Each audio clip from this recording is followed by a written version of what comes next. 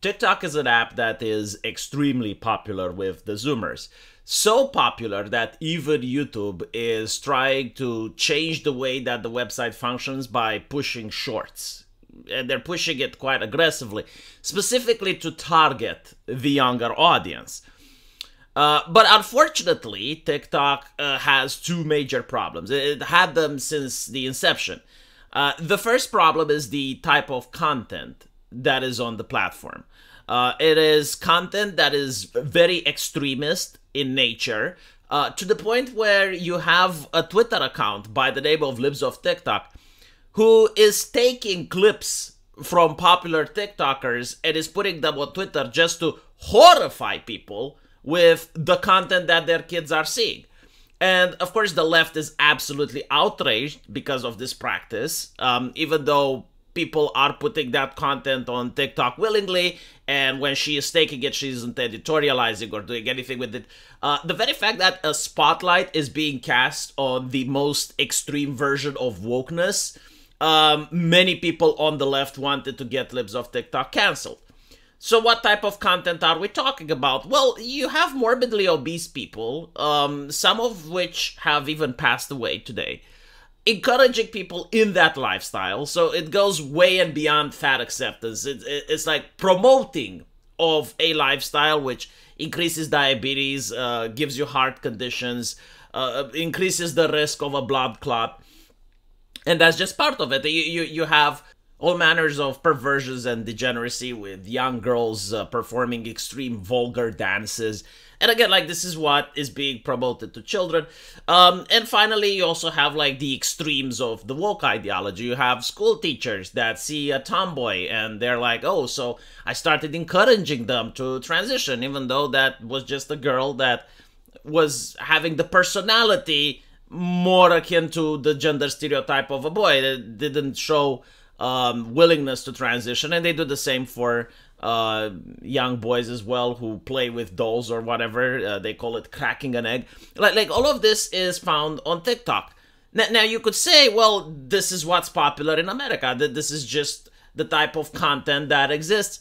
But the reality is that TikTok is, like most social medias, artificially generated. The algorithm which promotes the content is being coded in, as well as the algorithm which bans and suppresses the content is promoted in.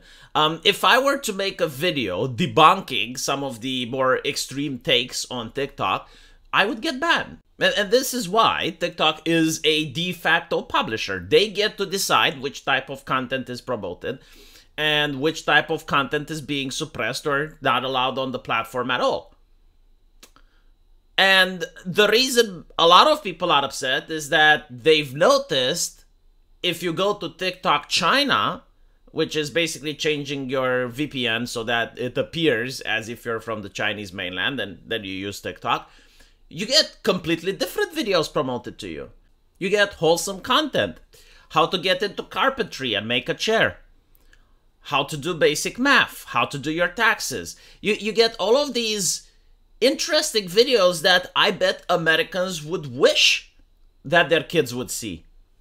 So it's a clear distinction between the type of content that is being served to the rest of the world versus the type of content that is being served in China. So this is the first problem with TikTok. The other problem with TikTok is that it's spyware. As many Chinese companies, the CCP does spy on people, and it uses TikTok in order to harvest that information.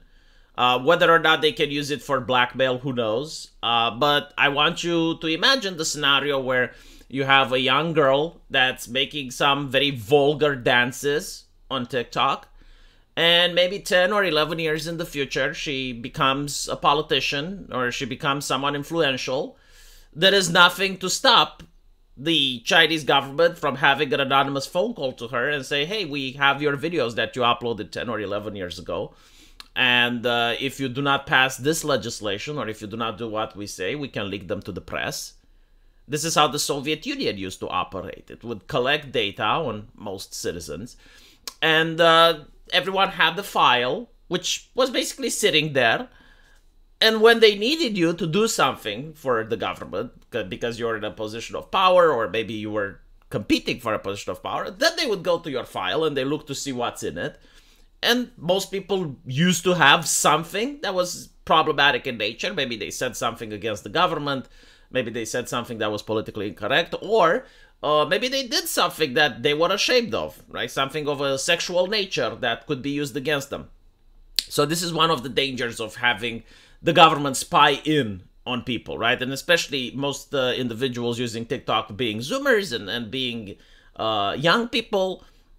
You don't know like what job they're going to have in the future, as well as the stupid stuff they do online.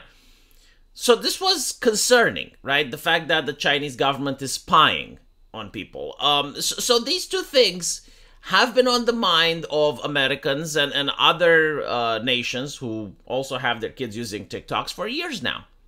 And the question has to be, why is it that now TikTok is being discussed of being banned? And not only that, but you have bipartisan agreement, right? So the Republicans and the Democrats, who are arguing over almost everything, are now agreeing that, yeah, well, TikTok has to be banned. So is it about the American people? Is this what the American people suddenly want? No, apparently this is what Jewish NGOs want. It's not just the ADL, but as you can see here in this article, the Jewish Federations of North America asked a U.S. Congressional Committee to approve a bill that would allow the president to ban TikTok or force its China-based company to sell it. Social media is a major driver of the rise of anti-Semitism.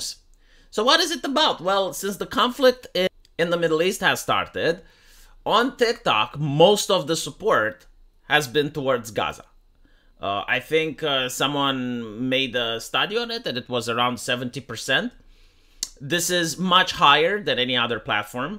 It's definitely much higher than Twitch. It's much higher than Google, so YouTube. I would say it is even higher than X. X also has a high percentage of left-wing people as well as right-wing people supporting Gaza. And it's a problem, right? So the far-left woke indoctrination, the most extreme radical stuff that TikTok was pushing up till now, that's fine. No, that's okay. That's no problem at all. The Chinese government spying on people, I mean, I guess that's kind of bad, but again, it wasn't the problem. No, the problem is this. Now they're talking about banning it. So it goes to show what the politicians really care about. And the answer is the NGOs rather than the people that vote for them. Because the people that vote for them have been asking for this ban for a while. Now, the thing is that the ban doesn't just focus on TikTok. As many people have posted on the internet, this is another power grab from the US government. And they will have the right to censor other platforms if they so desire. I do believe they can even censor X. Someone did a reading of the law, and the initial draft, unless they changed it, would have allowed for them to even ban X or other platforms that they find to be inconveniencing. Again, back in 2010, I remember the internet was laughing at China for having the Great Firewall of China, and it's like how American websites do not get to be promoted in China, and everyone was saying, well, this is ridiculous because the internet is what brings humanity together, so on and so forth.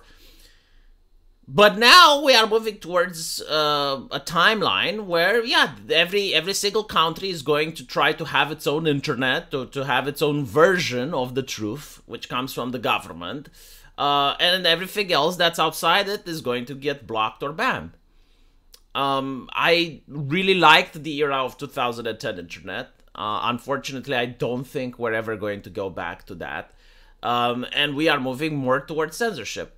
As for the idea that, well, the Chinese government is controlling TikTok, that is true, but take into account that American companies are also controlled by the American government. The FBI, the Homeland Security, the Department of Justice, recently it has come out, and it's public knowledge, that they collaborate with the social media platforms, not only to just set policy on the platforms, but also to gather data and information.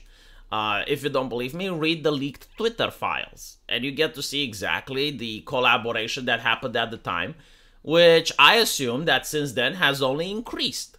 rather than decrease. So whether you're using TikTok or you're using Facebook, some government is spying on you. And of course, most of the American system is not just the government spying, it's also NGOs that have a right to say into the type of political content that is being allowed to be discussed on these platforms. So everything that you say, you're not saying it because you have a right to say it, you're saying it because you're allowed. And, you know, the argument, well, my private company can do whatever it wants. Well, it turns out that my private company does what the NGOs and the governments want. And they're the ones that are benefiting from this. With TikTok, they're not benefiting from this. So this is why they're outraged of its existence. If you notice, the current trend is to have American imperialism on the internet. Only American social media companies. Let me know what you guys think. And as usual, I will see you in the comment section. Take care.